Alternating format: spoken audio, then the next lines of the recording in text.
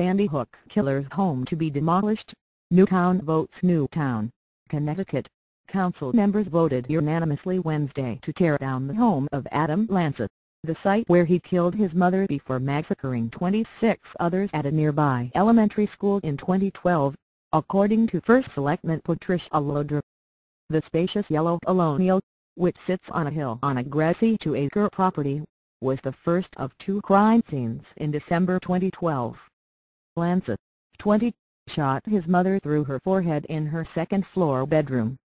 Lanza then went to nearby Sandy Hook Elementary School and killed 20 children and 6 educators before killing himself. There is no timetable to raze the home, but Mary and Jacob, chairman for the Newtown Legislative Council, said a town meeting will be held, which is a formality, and then the demolition can take place as soon as it's practical. Report finds missed chances to help Newtown shooter Llodra, whose position is equivalent to town mayor, has suggested the town's legal counsel craft language that ensures any proceeds gained from the land or property be used to benefit the families of victims. When the home was last appraised in 2012, it was estimated to be worth $523,620.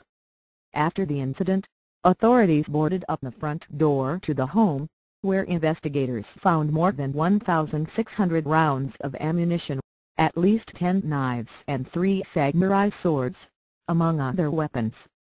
A look at Newtown in 2013. Sandy Hook Elementary School was demolished in 2013 and is being rebuilt, according to the town's website. Neighbors and townspeople have hoped that the house, a reminder of the second deadliest mass shooting in U.S. history, be torn down. I think it was the right thing to do for the families who live there and have to deal with the curiosity seekers, Jacob said. I think they should have their neighborhood back.